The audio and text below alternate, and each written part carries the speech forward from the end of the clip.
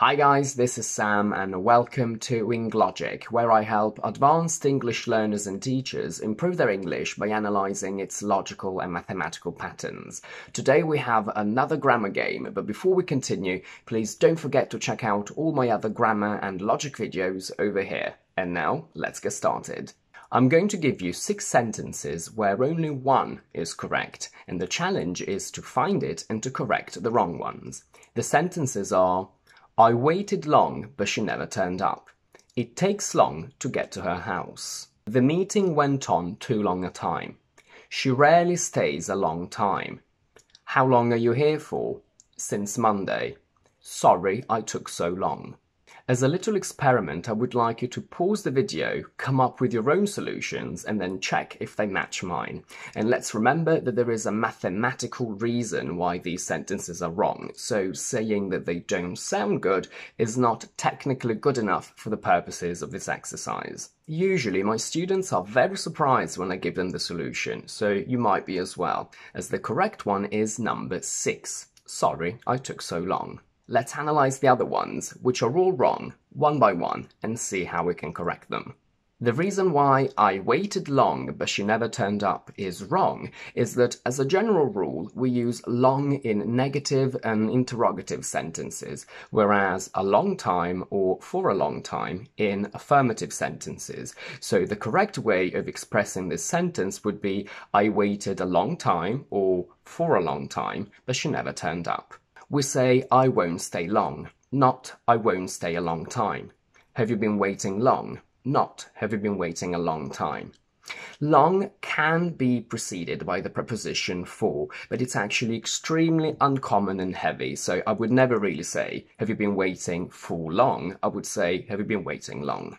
By the same token, sentence number 2 is incorrect because it takes long to get to her house. It's an affirmative sentence, so we should say it takes a long time to get to her house. But whilst we can say I waited a long time or for a long time, where for is optional, we can't say it takes for a long time to get to her house. Why is that?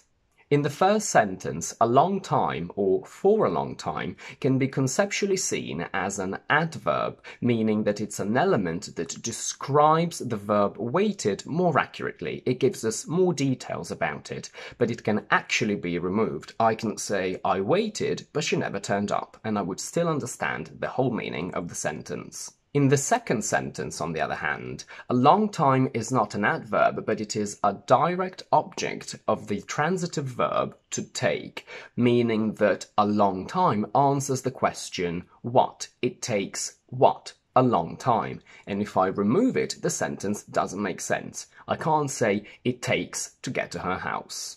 Just to recap, when a long time is a direct object of a transitive verb, we can't use for before it.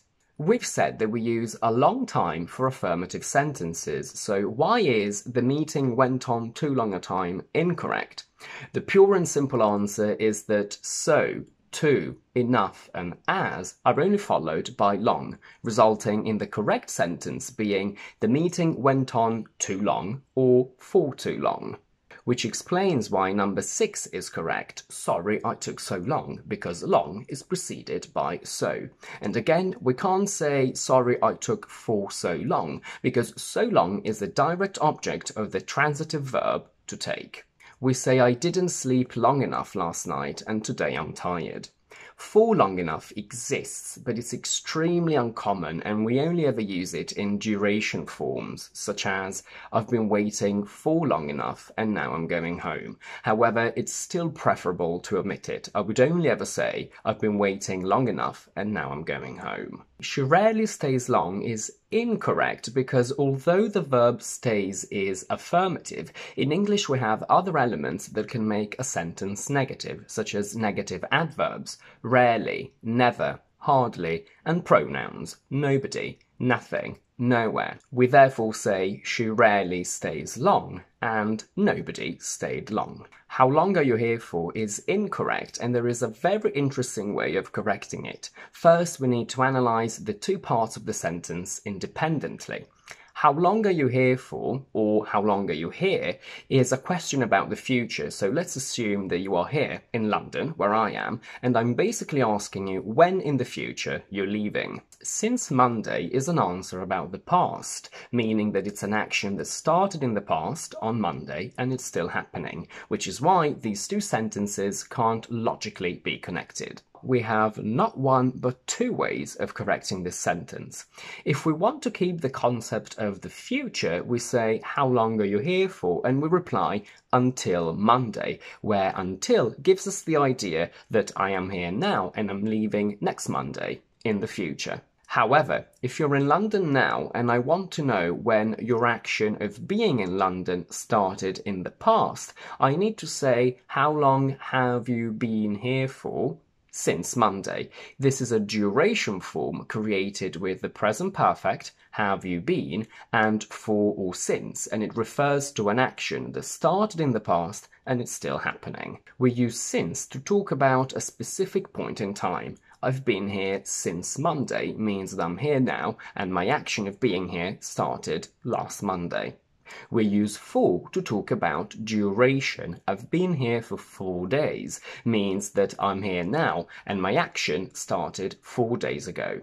Now, let's look at why sorry I took so long is correct and why people are often shocked when I tell them that it is. Most people get confused because they think that we can only use the construction to take someone time to do something, resulting in it took me 2 hours to reply to your text, which is indeed the most common and popular version that we use in everyday English, and I think that's what English exams expect you to use. But actually, we can also say someone takes time to do something, resulting in I took 2 hours to reply to your text, which I agree is not very common at all, but it's technically possible. An observation that I've made is that it took me 2 hours to reply to your text is by far the more common of the two options, especially because there is a verb after it. So it took me 2 hours to reply to your text. Sorry it took so long is not extremely common, but it is possible mainly because there is no verb after it. And if we did have one, I would say, sorry it took me so long to reply. These are all the solutions to the game, but I want to bring one more element to your attention before we go.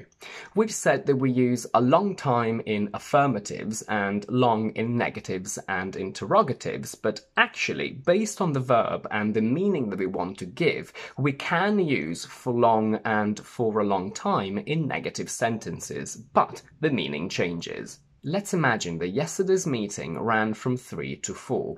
If I say that she didn't speak for a long time, it means that a long time went by before she started speaking. She might have started at 3:50, meaning that 50 minutes, which is a long time, went by before she spoke. She didn't speak for long means that her activity of speaking was short, so she might have started at 3:15 and finished at 3:20, so she only spoke for 5 minutes. We didn't talk for a long time after the argument means that a long time passed between the argument and when you started speaking again, whereas we didn't talk for long after the argument means that immediately after the argument you still spoke, but not much. The problem is that not all verbs can logically have both options.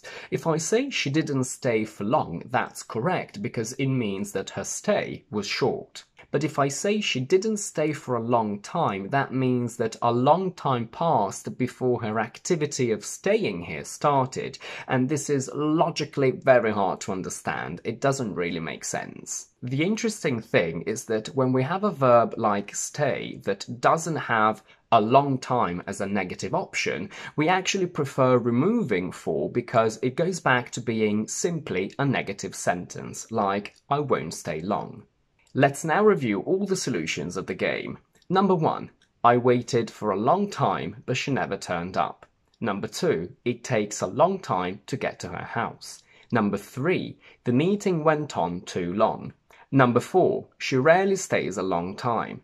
Number 5, how long are you here for? Until Monday. Or, how long have you been here for? Since Monday. And number 6, which was correct from the very beginning, and it's sorry I took so long. And that's it for today. If you like this video, please don't forget to give it a thumbs up and to subscribe to my channel down below. And please do let me know in the comments if your solutions matched mine and if you have any questions regarding this topic. And in the meantime, I will see you next week with my next video.